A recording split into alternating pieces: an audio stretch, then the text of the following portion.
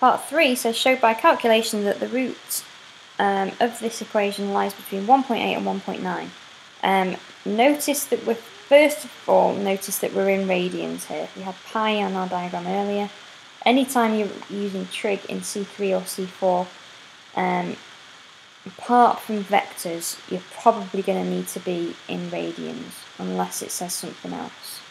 So make sure your calculator is in radians to begin with. Now I'm going to want to use the sign change rule.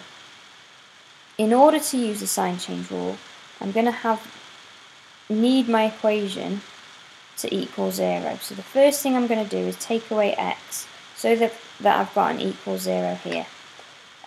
Because then when I put in 1.8 and 1.9, one number will be above 0 and the other will be below. So when x equals 1.8, in 3 lots of the inverse cos of 1.8, take 1, take 1.8, is hopefully going to be a bit above or below 0. So I'm going to type that in.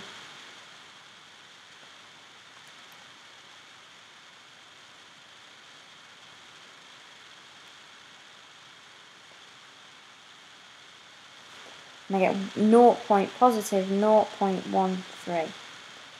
For 1.9,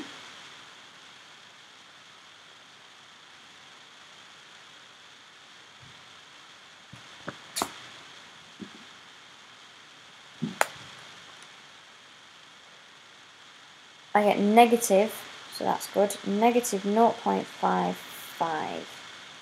And the sign has changed. Just note that the sign has changed at the side of your work.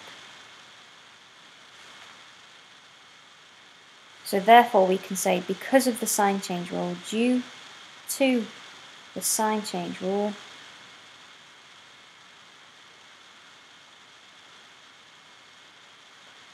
there must be